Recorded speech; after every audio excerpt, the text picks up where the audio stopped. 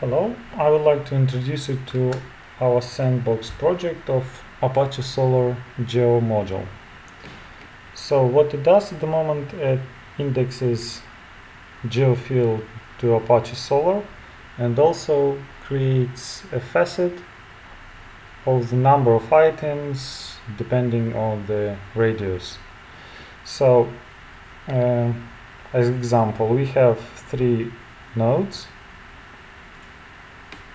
They are all located around Denver.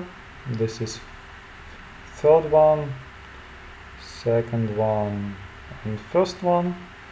And on the search page, we search for the point keyword. It is in the body of all 3 of them. And we have nice facet. And facet works in the following way. When we have, by default, we search on 100 kilometers.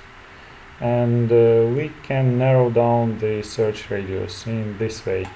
So we want to search in 50 kilometers. We still have 3 points in the results. Then we would like to do the same in 25. We still have 2 points, and then we can narrow to 1 point.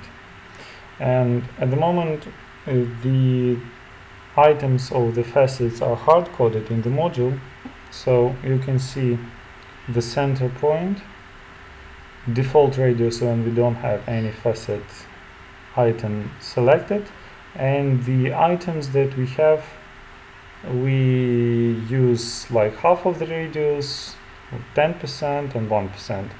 Also, we can extend this setting, so we will have as many as we like, and every time we do the search, they will be recalculated, and Apache Solr will give us number of items depending on that radius.